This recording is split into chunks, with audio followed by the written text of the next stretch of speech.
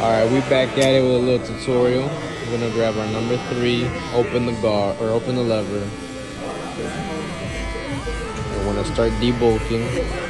And the comb, the purpose it has is to kind of hold the hair in place so that if you go up like this, you don't have to go all the way.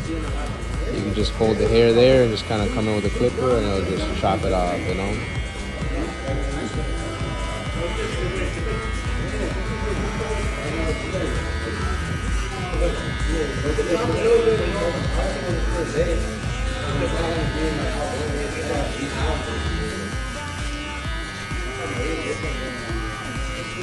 So this is just debulking.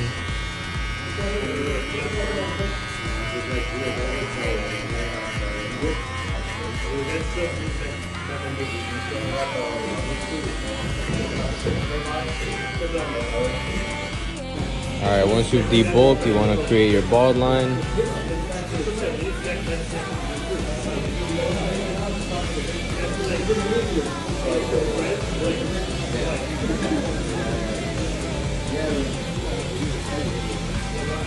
And since I don't have much room to fade right here, I'm gonna try and leave it pretty low to the natural hairline.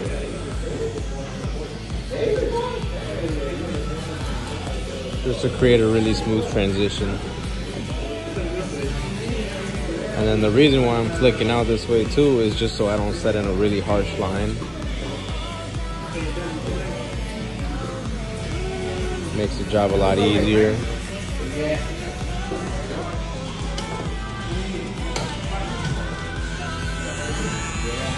Just grab your favorite. Alright, so I switched up my fading technique, so hopefully you guys can pick it up. So 3, we're going to go to 1.5. I'm gonna open this and flick all the way into that 3.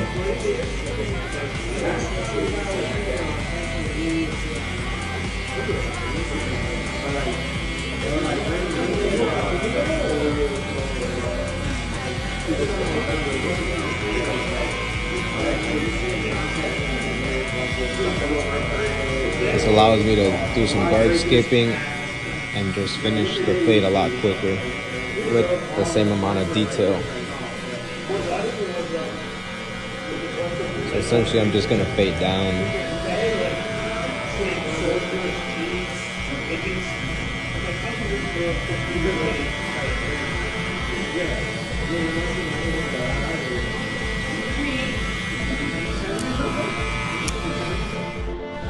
Next up, this will be a little confusing, but we're gonna grab our 1, we're gonna close it, we're gonna make our first guideline. But remember to not set such a harsh line, so fleck out once you get to the area where you're gonna start making the transition. It's kind of like you press in real hard in the beginning and then you just kind of scoop out.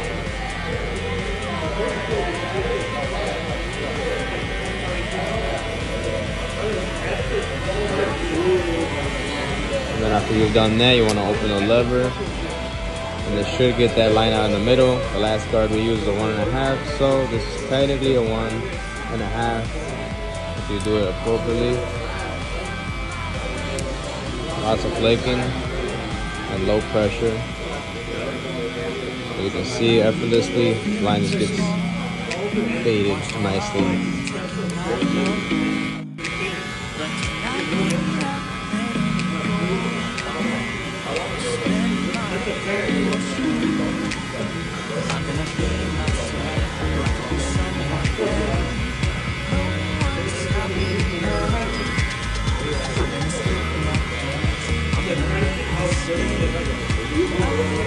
And then in these spots right here, I'm gonna avoid those because I feel like it's gonna take off too much with just this. So I'm gonna go back to the 1.5.